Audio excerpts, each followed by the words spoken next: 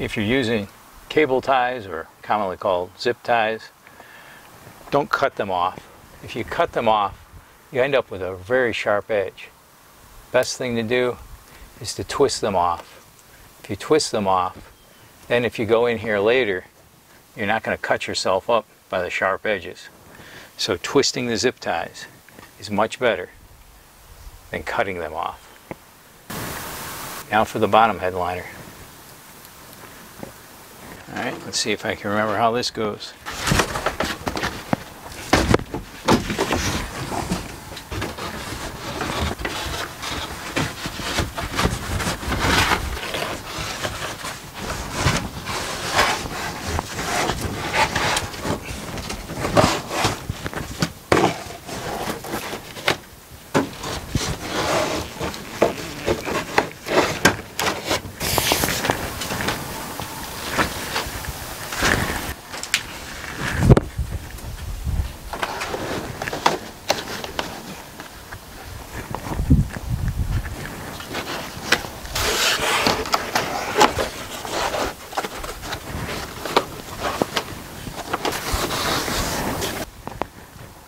I think it does help to pull down on this door molding,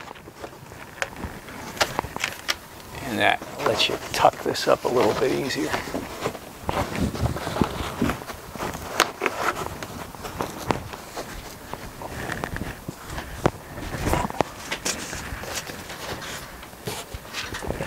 Really, this is not that difficult. Kind of a pain, but you know, for the results that you're going to end up with, definitely worth it.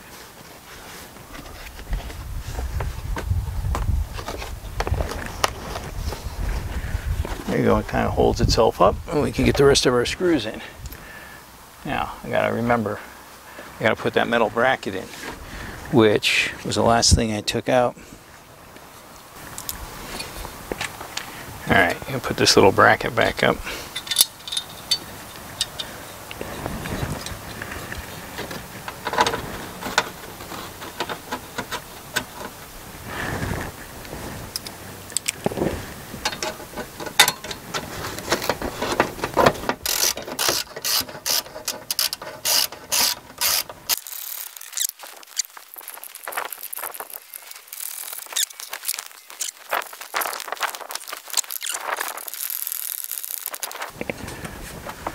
Then our plastic shelf. Okay, these two I gotta keep out of the way, because I want those to be on the plastic shelf, not below it. So I'm hoping they'll cooperate. They'll just stay out of the way. Maybe they're not going to cooperate.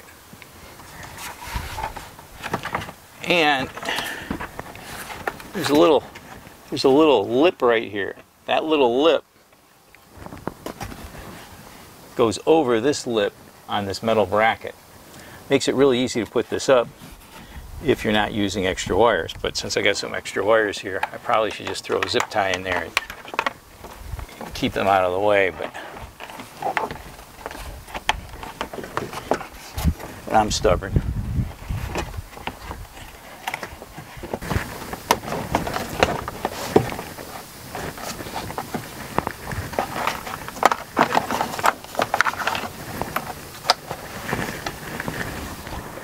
That's how it's going to go.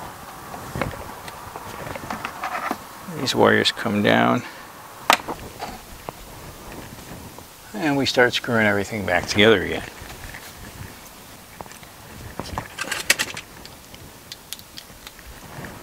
Do the center one first.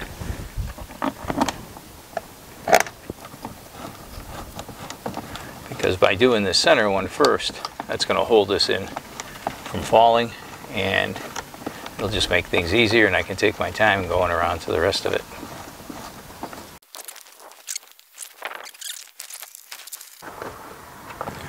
And I'm going to get everything loosely started first, and then I'll go around and tighten everything up.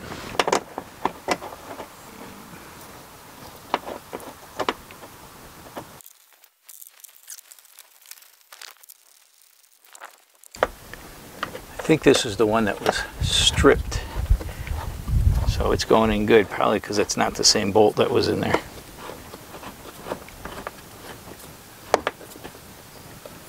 Or it might have been one on the headrest here. Alright, I think I can tighten these up now.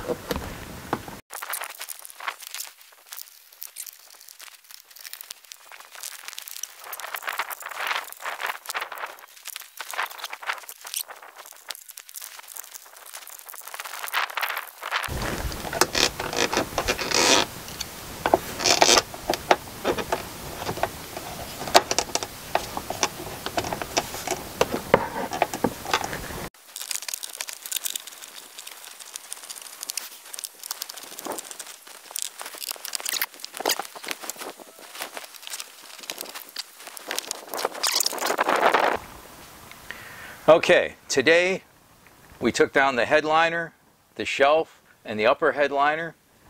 We insulated up there and we ran 3 electrical wires. Those 3 electrical wires are going to provide 12 volts so that I can power cameras around the van and a dash cam. They're going to provide USB charging on this shelf. The way I'm going to do the USB charging is I'm going to put a cigarette lighter socket attached to that 12 volts, and then in that cigarette lighter socket I'm going to buy one of the adapters that's commonly used in cars. The reason I'm doing it that way is the technology changes and all my phones and accessories support fast charging or the Qualcomm 3.0 quick charge, but 6 months or a year from now they may have Qualcomm 4.0, and it'll be easy for me to upgrade by just buying another plug-in. So that's why I'm using cigarette lighter plugs that will be mounted up here.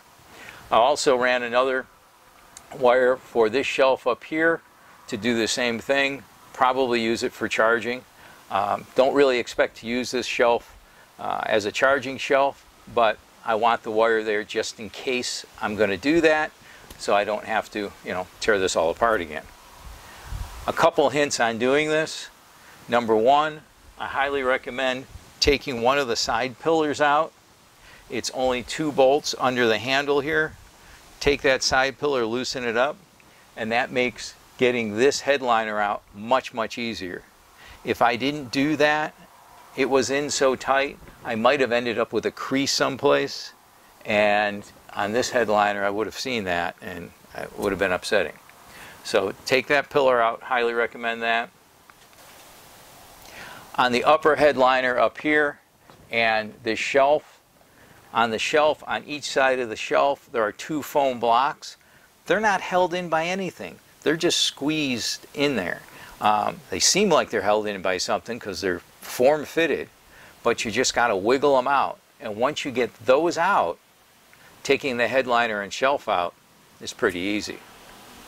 Remember, on the plastic shelf up here, on the inside, there's 3 little plastic nuts you have to remove, and then things are extraordinarily easy. That's pretty much it, but I did run into one problem, a mistake that I made.